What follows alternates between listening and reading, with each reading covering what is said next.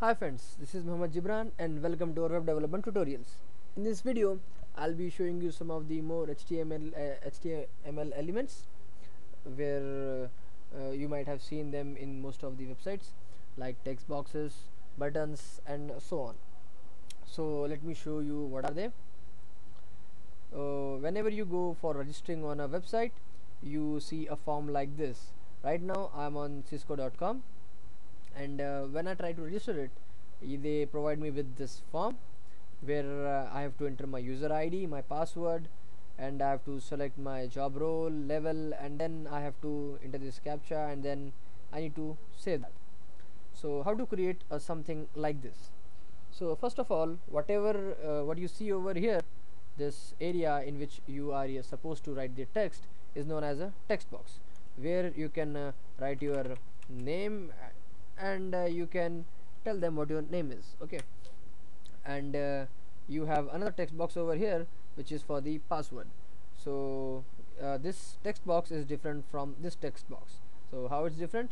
It's simple. When you type anything in this text box, you can see that, but if you type anything in this text box, you can't see it. Okay, so that's about the text boxes. That is, you can see the text and you cannot see the text in the password text box. Okay, then what you have next is a radio button. These are the radio buttons like home and business. Either you can select a radio button which has the value business and a next one or the home. So you can select any one of them at a particular time. So then these all are text boxes again, and then you have a list like this. So there are many names for this. You can call it a drop down list or a combo list. Many names are there, but we'll call it a drop down. Okay, again here is again a drop down. Drop down is used for, as you can see, when you have multiple choices, then you go for a drop down. Then after that, again these are the drop downs: text box, drop down, now text box, and then this one is a checkbox. Okay, these are checkboxes. So what's the difference between the checkboxes and the radio buttons? Well, obviously the checkboxes are square where the radio buttons are circular.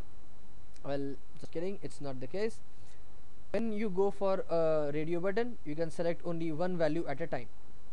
You can see either you can select the business or you can select the home, but when coming to the checkboxes, you can select one value or you can go for multiple value. So that's the major difference between the radio buttons and the checkboxes. And then what you have is the button. Okay, this button plays a very important role. Most of the websites, whenever you press this button, they will register you, they will log in you. So a button plays an important role in web development. So this is also we are going to create. So now let me open my text editor and let's start writing the code for it, and just close the HTML. Then in the body tag,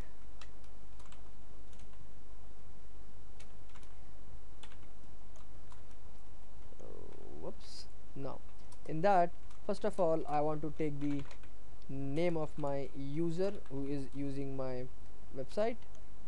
So for that, I will create a text box. So how am I going to create a text box for it? Well, it's very simple. I'm just going to type input type equals what type of text box it is. It's a text box. Okay, so the type is text because I want to see the text. Then I will give it a name. Every element should have a name. My name for this text box will be name box, and its value will be nothing. Let me keep it empty for this time. Now let us save it and just view it in the browser. So as you can see, what we have achieved, we have one paragraph saying name, and then we have a text box where I can go and write the texts. Now I will just copy and paste it, and I will create something to get the password. So for that, I will say password, and in place of text I will just write password. Fine, now I will save it, and its name I will change it to password box. Save it, go to your browser, refresh it. Now you have a text box to write the text and a password box to write the passwords. As you can see, it's not showing the text over here. What's the difference between a text box and this password box? Just we have changed the type. Okay, then after that, sometimes we want to give our user to type some text in our website, like to give them a chance to give us their comments for about our website. So for that we use another type of element, that is TextArea. We'll create it. Now I will close my paragraph tag, and then here I will say text area. Then in that I will give it a name, comment box, close it, and then now I will define its size, like how much big and how much wide I want it to be. So let me say it, the rows will be 5, means the height of my text area should be 5, and the columns or the width of my text area should be 20. Okay, now I will close it, and then here I will say we'll just close it, will not say anything. Text area. Okay, you need to close the text area especially, but you do not need to close this text boxes. Okay, let me just save it, go back to the page, and refresh it.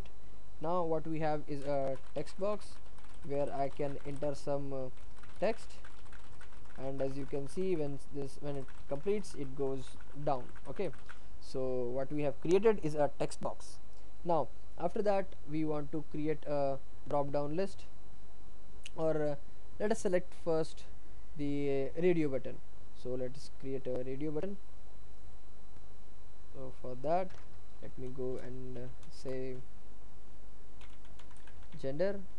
Let me take the gender of my user. So for that I will just create one. Let me just copy it. Now its type will be, instead of password, I will say radio, because it's a radio button. So we are going to say it's a radio. Again radio. Now its name will be gender, and the next one will also be gender, because they both have the same value, or they both belong to a similar group. So for that we are keeping their names equal, otherwise we will not do it in any other case. And the value will be, for this one is male, and for this one is female. Okay, now the text for this will be male, and for this will be female. Now just save it and go back. When you refresh, you will be having the radio buttons to select your gender. Either you can select male or you can select the female. Now after that we will create some checkboxes. So for that we'll go back to our page, and here I will say your singer. Okay, let me say singer you like, singer you like. Okay, now here I will give him the list to select a singer, or let me just make him select his country. We'll select a singer in the checkboxes, because one might have more than one singer. So I will say select country. Now in the select I will write option value equals India, and its text I will write INDIA. Okay, So I will close the option. I will just copy it. Now I will write another country, let's say US. Its value will also be US. The next one will be UK, whose value will also be UK. So now let's save it, and when you go to your browser, you will be given with a list to select your country. Fine, you have India, you have US, and you have UK. So if you go and adding this option, you will be having more and more options. Let me show you. Just save it, go back to the browser, refresh it. Now you have this value, 6 values. Okay, so after that we'll create the checkboxes. So to create a checkbox, we will simply write, first we'll ask select your favorite singers. Okay, now he can select more than one singer, so for that we will say input type equals checkbox, because we are creating checkbox. Its name will be Lil Wayne, and the value for it, or let me give the name separately. Okay, the name will be singer. Now the value for it will be Lil Wayne, and the text will be Lil Wayne for it. Now let's just copy it. Now here I will have one more, let me say Akon, whose value will also be Akon. Then we'll have 50, and its text will also be 50. Then after that I will say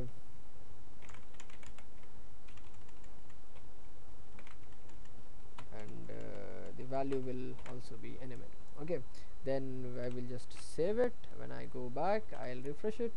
What I have is the checkboxes. I can select Wayne, Akon, 50 Cent, or NMN. We can select all of them together. So here you have the radio buttons, and here you have the checkboxes. Okay, then after that we are going to create the button, the last one. So let me just go over here, and let's create a button for it. For that I will just say input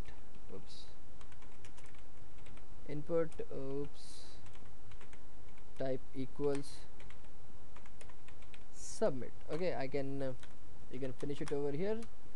Just save it, go back to your browser,